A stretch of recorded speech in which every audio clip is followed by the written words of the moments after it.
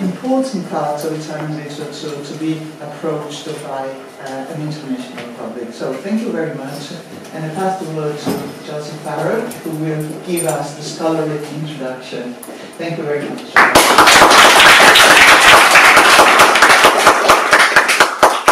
Okay, I don't know about the scholarly, but in any case, my task tonight is very modest and very humble.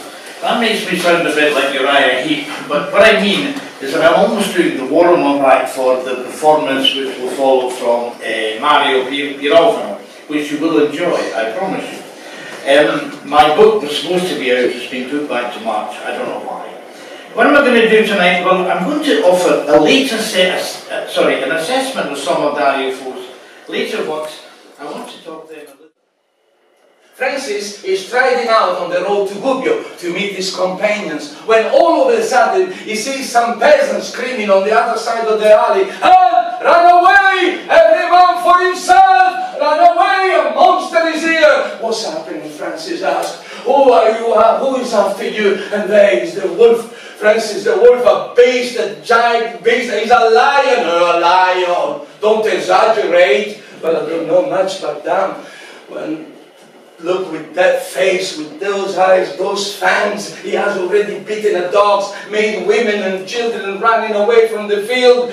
Oh, when he looks at you with his tremendous eyes, he makes your blood curdle. Oh, you don't know anything about lions, what with crocodiles. You're part of the family, eh? Listen, where is this wolf? Where is this beast?" "There, Francis. There, he's coming down from the hill." "Oh, he's only small. It's a matter of perspective. Wait till he gets near, you'll see." "No," says Francis, "I'd like to go and meet him."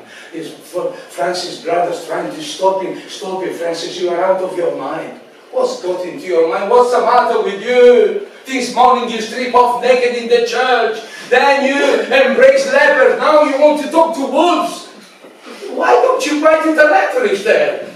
"No, I'd like to speak to him personally." And Francis goes downhill. Meanwhile, all the people, peasants, shepherds, women, children, they're all going up the ridge as if they were at the theatre. And they're looking down from the amp ahead around him. The wolf appears. He's coming down slowly and he's walking, he's approaching. Francis walks towards him, and the peasants and the shepherds and the women already betting. Now watch. As soon as the wolf gets closer to Francis, will jump and devour him.